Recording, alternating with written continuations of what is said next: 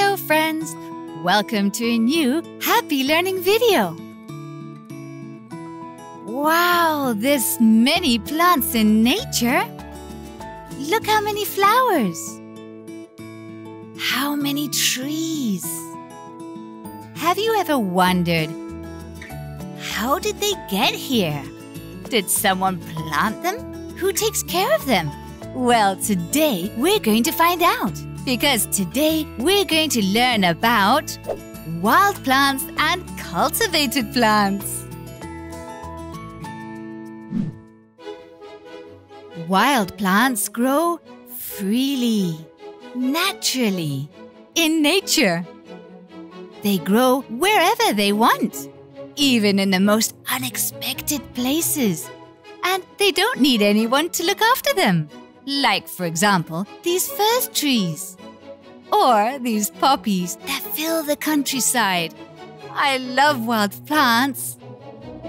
Just because they don't need to be looked after them doesn't mean that we shouldn't respect them.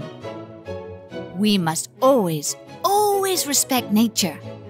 Wild plants are home and food for many animals.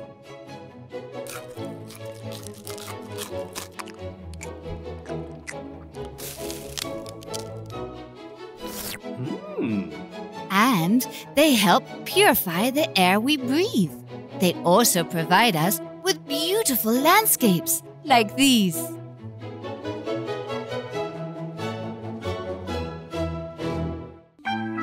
But wait a minute, all those cultivated plants? Yes, cultivated plants, unlike wild plants, need the care of people in order to survive. People who take care of cultivated plants are called gardeners or farmers. They are in charge of planting the seeds.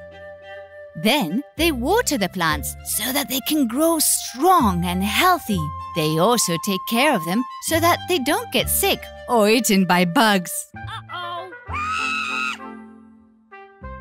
Birds or some greedy rabbit. And then, when they have grown, they harvest the fruits. Cultivated plants are a very important part of our food. From cereals such as wheat, we get the flour from which we make bread. Vegetables give us the vitamins and minerals we need to grow. Like this lettuce. Or this juicy tomato. Be careful not to cut yourself. Fruit fill us up with energy and health. This watermelon looks great. Yes, farmers work hard to take care of cultivated plants. But did you know that you too can have your own cultivated plant?